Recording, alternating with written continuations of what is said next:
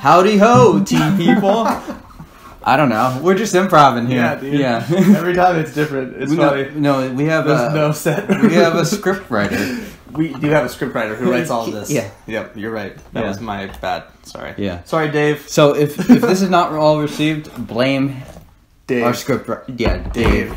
Yeah. Jeez. Dave and Suzanne, they're our script writing team. Yeah.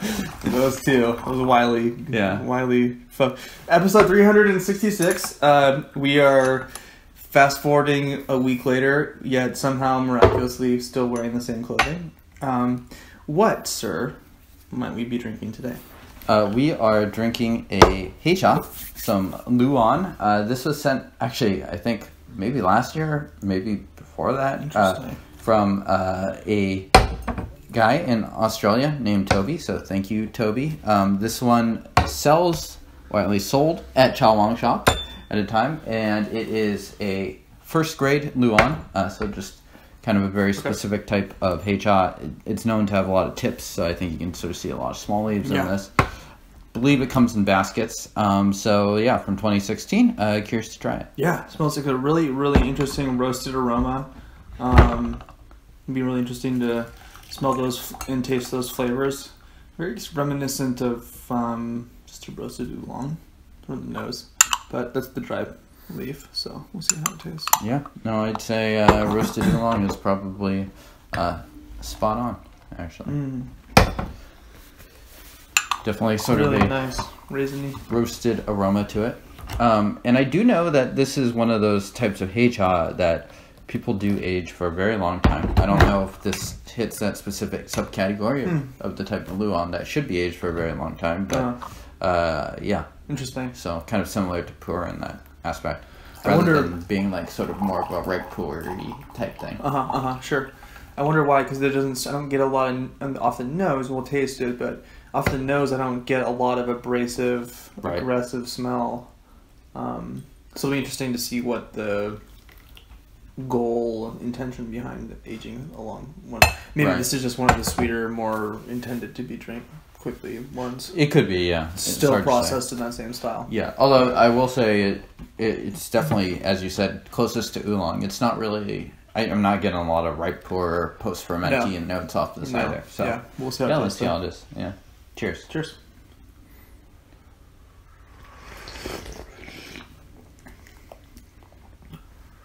Wow. Different than what I expected. Different was also the first addition. Yeah. It's surprisingly raisiny. Yeah. Surprisingly ripe. Oolong-y, ripe, pu'er-y, raisiny. Yeah, kind of plummy. Pretty heavy wood overtone. Oh yeah, too. Yeah. It has an interesting version of like the roast because it has that woody, ripe pu'er thing. But it doesn't really have that like sweetness you get from like oolong. No. Or even much a ripe more pu'er rock sweetness. Taste almost. Yeah. Frankly, kind of. Yeah, rock taste, interesting. Sort of that like pine resin. Mm-hmm. Which I suppose would also Not be floral, what you would describe pu'er. Yeah, much more kind of like terpene resiny. Kind of like a roasted pu'er. Yeah, totally. Yeah. But that, interesting. I'm feeling surprised. Coming right out of the gate with some decent flavor, kind of a contrast to that white tea. I was gonna say this is going to be, if anything, the next teething is going to be strong. Yes, we shall see. Yeah. Great charcoal, residual, earthy rock flavor, I think. One difference I believe this has from pu'er is that pu'er uses, generally, not all the time, uses the large leaf varietal. Sure. Sort of like the Samaka one that they'll use for Indian tea. I believe this uses the smaller leaf that's more common amongst oolongs and stuff like that. Interesting. Huh. Yeah. I wonder if that's why, in part, we're getting some of those plummy flavors a little bit. Anyway. Could be, yeah. Definitely interesting and... category bender. Yeah, exactly. Like, I don't know how to place it or what to really call it. Yeah. Got a lot going on. And you know, oftentimes when you're brewing, one signal you can do to sort of see if it's too weak or too strong is to sort of just judge off the color. Frankly, I don't know what color this should brew. So, Yeah. I don't know if from the color if it's too weak or too strong. It looks less strong than it tastes. Tastes stronger than it looks. Yeah, it does. I agree. Really good. Different. Some sort of like light tartness to this. Yeah, too. totally. Yeah. Almost like a cherry tartness. And yeah. Tasty. But complicated. Yeah. I would not pass the mom test. Yeah. I don't think. What about the ultralight backpacking test? No. No? No. Why not? Just because you have to steep it for so little amount of time. Okay. You would get obliterated. This is way too powerful. Profile wise, would it pass the ultralight back? Maybe. Yeah. Yeah, but it's so I don't know what I would like want to drink. This is so just different for me. I feel like this actually kind of fits the mood of camping and ultralight backpacking, but well, I don't know. I'm not the ultralight backpacker here, so I don't know if I can make not that really judgment. a right or wrong with it. It's just kind of what tastes good out there. But yeah. I mean, this has a juiciness to it that I think could be really appealing. A lot of just physical tannin and kind of stuff going on. I can't say that it would be like particularly good to do grandpa style. I think that might just be tough. Yeah, no, I think the challenge of this tea, bringing it on a context like that, would be brilliant. I mean, especially considering I don't even know if I'm brewing it right. It's almost a vanilla-iness to this a little bit. Really interesting. I don't have any sense of how this is processed and how it's different from like a red pu'er versus an oolong. Mm-hmm. But it has vegetal oolong-y notes that have been roasted out with charcoal. It has that charcoal thing going on. It has almost a sense of fermentation. It doesn't taste like young raw pu'er either. Not at all. It doesn't have that same bite. It has the bite for me is much more of a roasted tannin-y oolong. Yeah. In that category with like hints and complexities of red pu'er. Right. Really good. Really different. Yeah. And I'm gonna do just one last one. Gonna let this hang out for just a little longer. Okay. We'll see how it goes. I honestly am just very unsure how to feel about this tea. I don't even know how strong it is, frankly.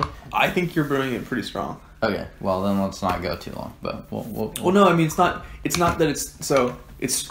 I mean, it's good. It's not too strong. It's not bitter. It's just potent. It's powerful. You know, it's very flavorful, very powerful. Definitely an attention-demanding tea. Look at the color on that. That looks pretty. We don't know what the reference of dark should be. But that looks dark to me. Whatever it is. It's like it looks syrupy. If you got this color for like a young raw pu'er, you know you overdid it. Yes. If you got this for a ripe pu'er, you know you way underdid it too. We're kind of like splitting the difference on this. Yeah. All right. It's got an auburn orange color to it, almost hinting at red. Small leaves, like you said, James, for sure. Yeah. Yeah, interesting. Okay. I'm gonna drink this. All the way down. You know. Yeah. It's definitely like... It definitely feels to me like it's in that 80% oolong category now with other stuff happening. And if I had to guess... blind, I think I would probably call this a Wu oolong. Yeah, it's like distinctly not sweet compared to those teas. Interestingly, yeah, definitely. Yeah. And there's a lot of juiciness to it. Right. That, some of those teas don't have. Yeah, it's almost like a more rugged version of those. There's a lot of like, I don't know.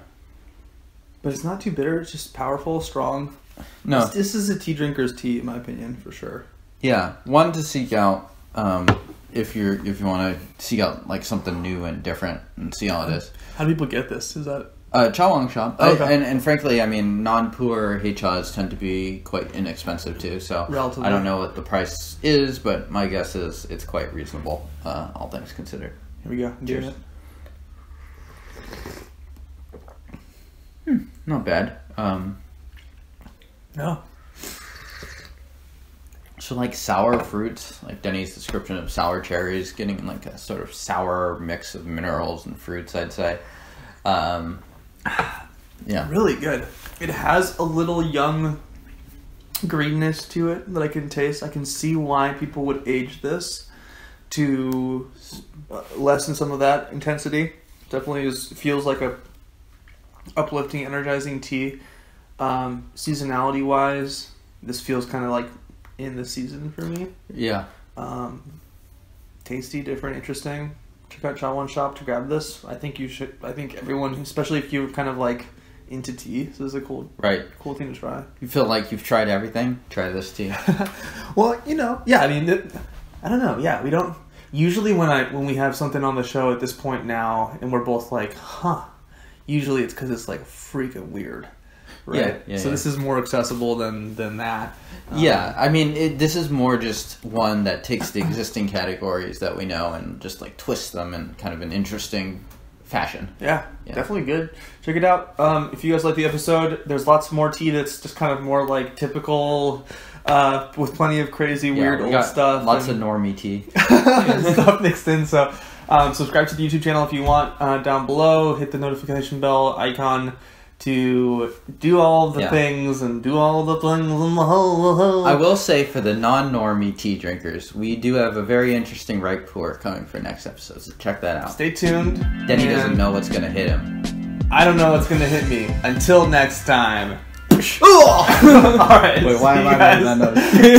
Later.